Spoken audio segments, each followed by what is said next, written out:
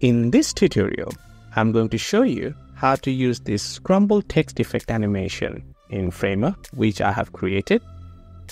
Now this animation also has text reveal integrated within it. Let me explain how to use the component. So here you have the text area to input your content. Then you have got the font styling panel. You can style the font the way you want it. Then you've got text color. Now the way it works, let's say you have got white background. Now you can change the text color to darker. The text which are not revealed yet, those will be adjusted based on the primary color that you selected. Then we also have different options for the characters. You've got alphabetic, numeric, alphanumeric, which is a combination of alphabetic and numeric.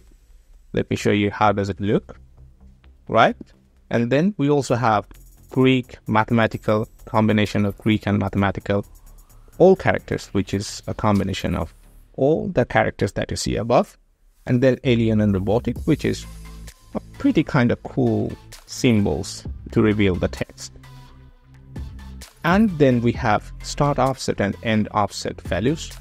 Now tweak the value to make the animation start when you want it.